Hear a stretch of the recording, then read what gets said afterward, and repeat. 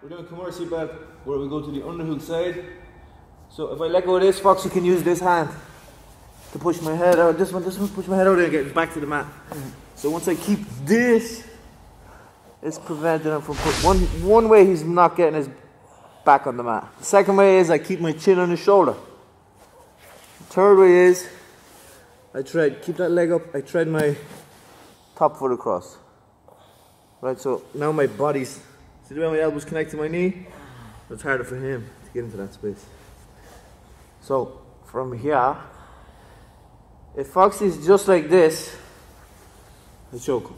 Right, so he won't be like that, he's going to be protecting his neck. Yeah. So I'm going to use this foot. No, I'm not. Watch this. Sorry. What's it called? Action! So watch. This, what I want to do is I want to get to here. But Foxy's protecting his neck and he's going to be protecting strong here because if I let go, so most likely I'm going to have to do like an Anderson Silva elbow here. I'm going to have to whip this back, right? So it's going to have to be 1, 2, and there's my Kimura grip. Because I'm not going to be able to just take it out because his grip is too strong, especially no-gi. So it's going to have to be 1, 2, right? And then 3 is here. You see how my heel comes in front of his foot, put that back, in front of his forearm, heel into his chest. And now this foot goes here. And I let him roll here. And so I go square on my hips. Now watch my Kimura grip switches to a Dave Camarillo. Oh, God! When we get to top. What does Dave Camarillo call this? Taurus hammer? SM! So Kimura seatbelt, chin, Kimura grip, try this foot across. Here and here, straight away, here, here. Roll onto my hips, square on my hips, switch to Dave Camarillo's grip. There's that tap. That's part 1. Oh, that's part 1. There's another part. There's 4 parts to this. Oh, I'm so happy.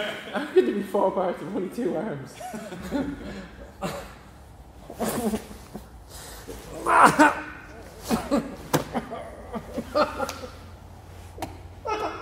Tap.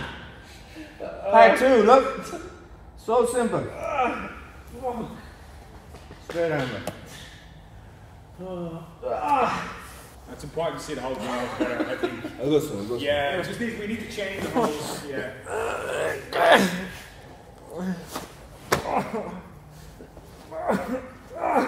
So look, this is what happens a lot of times here. Foxy knows I'm trying to arm lock him. And this grip here is getting weaker. This heel has to be tight in against his chest. Right? This closes his loop. So a lot of times what people are going to do is they let go here. His hand comes around and he grabs his hand again because he knows I'm trying to arm lock him. Now switch. You're doing it from the camera.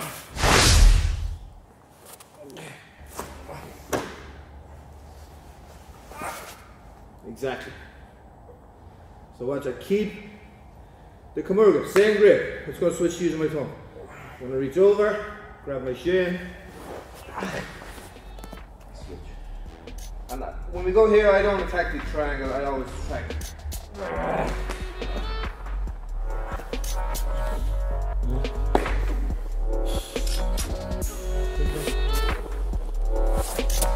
Yeah. That works better than no-gi.